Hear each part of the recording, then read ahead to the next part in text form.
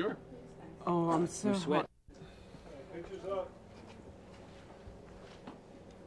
So I was cruising online before I came over here, and I noticed that all of your fans are already wishing set lists on you.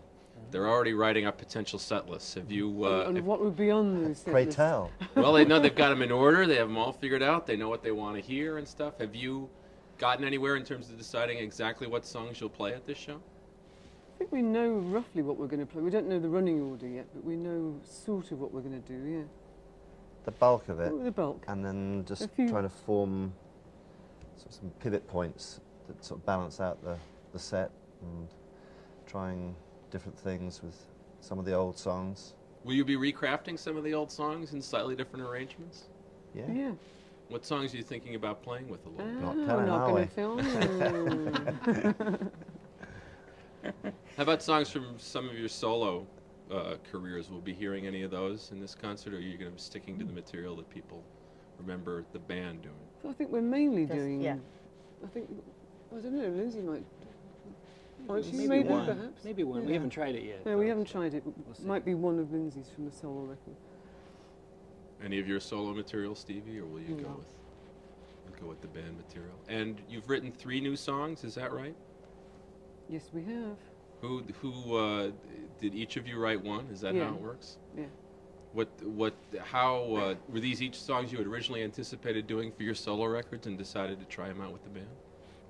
No. For me, no. I actually wrote the song that we're going to do like 2 weeks ago or 3, right before rehearsal in Phoenix. I just spent like a week really specifically writing my song that I wanted to enter into the running of songs for the new songs, you know. So good job, we liked it.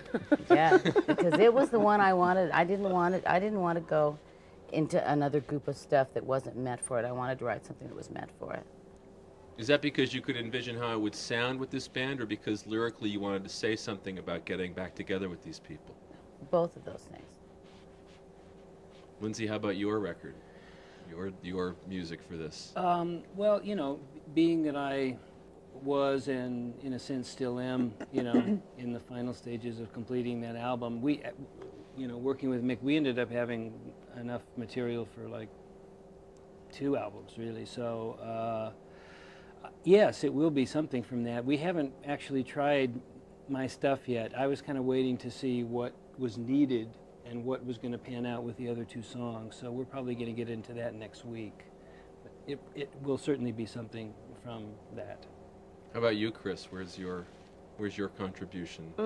Well, I think mine was specifically for this as well. I mean, I write in spurts, and I just coughed up about 10 songs about 3 weeks ago, and one of them was, I thought, appropriate for this band. And I mean, I don't actually write specifically for Fleetwood Mac or myself. I just write songs, you know.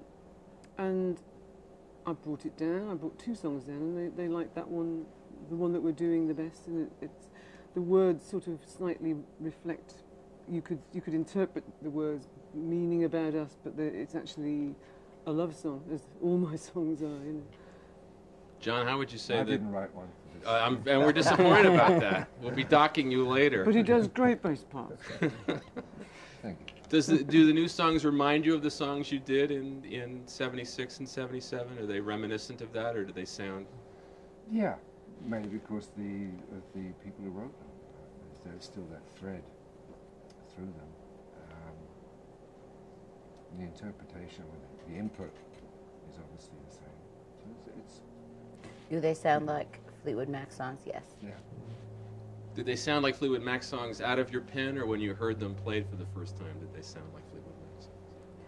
Well, mine did, because when I was writing it, I was thinking, you know, of how it would sound when Chris and Lindsay would be singing along with me. So, and I don't do that often either. I mean, I really wanted to write a song that was specifically for this time.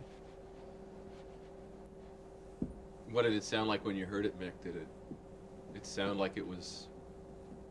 We just took to it, you know. It was like one of those things that just, this whole, what's happening here is just is really, it's, you know, it's almost strange answering questions, because you think, well, what is it? It just really happens. It has a real energy of its own from the way this whole thing happened, and it was. And it led us into doing what we do very naturally, and I think we've all been reminded of that. You know, whether it's the songs and the interpretation. When these people come together, there is definitely something that is very, very precious, and we've been well and truly reminded of that just as people within this circle, and certainly from people looking from whatever the outside is considered on us. I think there's an amazing energy, you know, and we're really becoming increasingly aware of that, and it's a good feeling, you know.